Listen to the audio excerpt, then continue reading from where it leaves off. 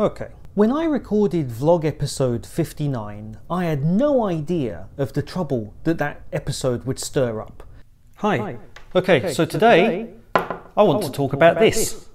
First up, it was never my intent to do anything more than basically point out the same information that I learned growing up in the UK, just like anybody else growing up in the UK that time would already know, but which many of my vlog viewers outside of the UK didn't go through. So because they didn't grow up in the UK, they wouldn't know about this, and it was just supposed to be lightly educational.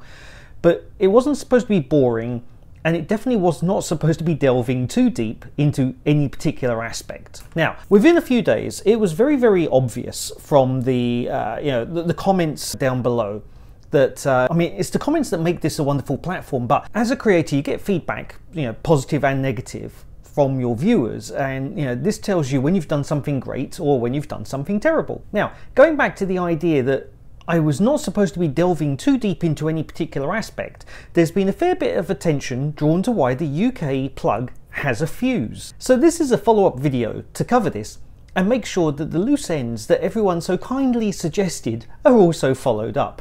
First things first, please note I am not an electrician. I'm an IT bloke, I write software for a living, I don't wire up houses. Please take this for what it is, light edutainment. It's not formal instruction on how to wire up your house. If you need to do any electrical work, hire a professional, do not attempt to do it yourself. Right, with that out of the way, first of all, we're going to go over distribution. So, the first quick thing that we need to cover is, okay, as you can see, low budget. Right, so imagine we've got a graph, and on here we've got, so let's say that's 200 kilovolts, and up here we've got 500 kilovolts. So, oops, that should be a uppercase V. See, I'm going wrong already. This is why you don't listen to a software guy. Yeah, see, I've totally messed that up. Okay, all right, so 200, 300, 400. So this will be 300 kV, and this will be 400 kV. Right, okay. In the US, they're about 230 kilovolts. So let's say here is US, up to 500 kilovolts. So the US is somewhere between here and here when it comes to distribution, right? With me so far. Okay, yeah, so that was the US, so US. Now, we'll do 275, so 275. So from here to, what was it now? It's 400, isn't it? Yeah, so 400, so this is where the UK sits. So that's the first difference between the two systems outside of the obvious one with the plug, right? When the electricity gets to the house though, this is where things really, really change. So in the UK, we have what's called a ring circuit or a ring final circuit. And this is analogous to basically you've got a ring. Everywhere else in the world uses what's called a radial circuit where things come out this way. All right, so how does this ring circuit work? Because this is the clue as to why we have a fuse in the plugs and nobody else does. So what you've got is a box that comes in the consumer unit, and this is normally rated for 32 amps. That really looks bad, doesn't it? Let's try that again. Okay, so we have, let's draw this 32 amps, and this is the consumer unit. Right, there we go, now it fits in the box. So we have the consumer unit, this is where your power's coming in. What you have is this ring of circuits that then goes around, and basically imagine a piece of wire with 3 individual strands inside it.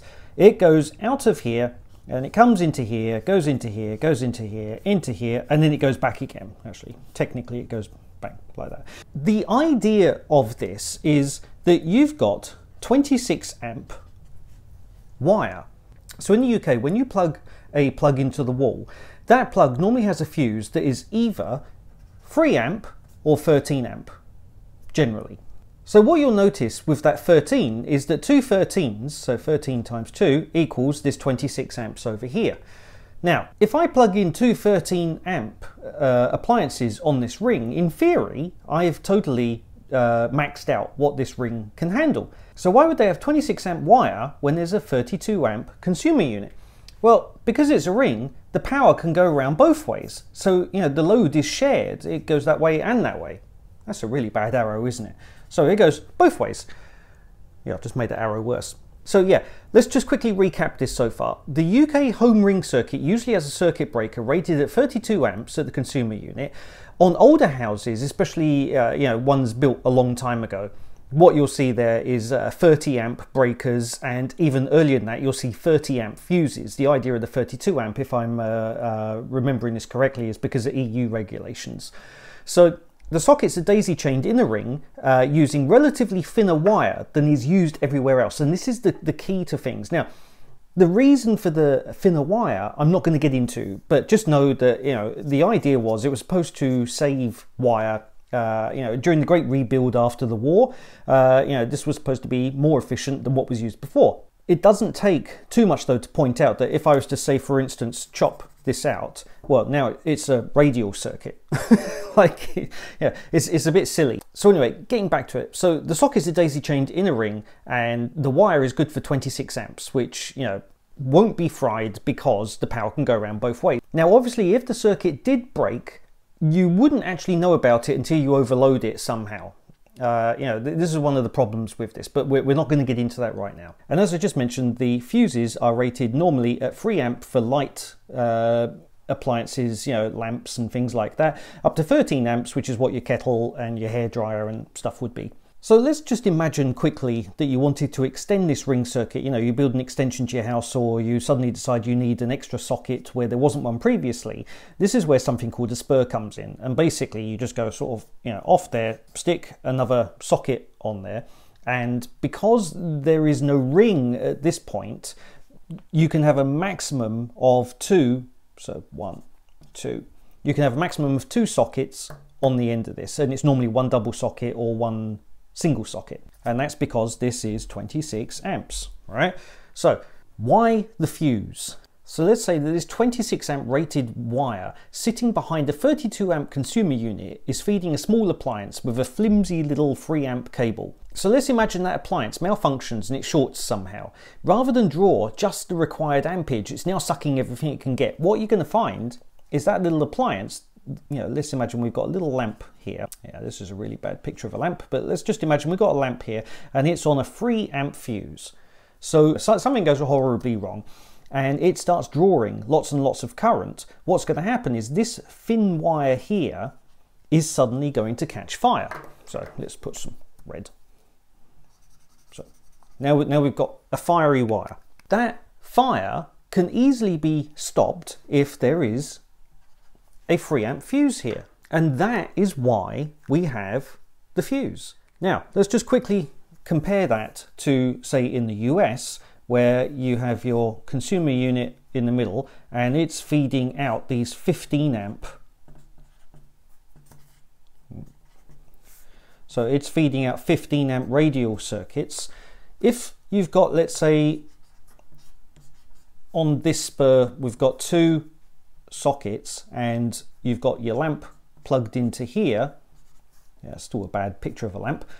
Now, if something malfunctions here, it's just going to trip this entire radial part because this is on a breaker. And, you know, it will trip just that part, but it's not going to affect everywhere else. If we go back to this one here, you know, with this on fire, we can cut this off and it doesn't trip everything else as well. If we were to trip something at the you know, the consumer unit, it would take out the entire ring, and you probably don't want that. You know, you don't need your entire floor losing power just because one lamp malfunctioned. So this only applies to sockets that are on the walls. It does not apply to things like electric cookers and ovens, because guess what? They're actually supplied on a radial circuit and it's a 3-phase circuit. So it's a totally different circuit, totally different you know, specification. And it actually happens to be a radial that comes out, and that's your, you know, what was it? It's, is it a 32 amp? Actually, I can't remember. There's a certain ampage, but just know there's a certain ampage there. Put a question mark, and yeah, that's how your oven goes out. It's on a 3-phase circuit. and it's radial. So that's why we have the fuse. It's not a complicated thing to understand why we have the fuse, but it's not entirely obvious when you don't know what the differences are between the two circuit types. So yeah, here's a question for you, something I've noticed, and I'd love it if an American or Canadian can explain this one to me. I've noticed many appliances being limited at 12 amps when sockets are supposed to be 15 amps, and I've no idea why this number 12 exists, but it seems to be a selling feature on many appliances like vacuum cleaners. If you can answer that question, feel free to leave a comment below. Everybody else, if you like this video, give it a thumbs up. If you don't like it, give it a thumbs down. If you want to leave comments, which I'm sure some of you will, please do so below, and consider subscribing. And thanks for watching. Okay, thanks, bye.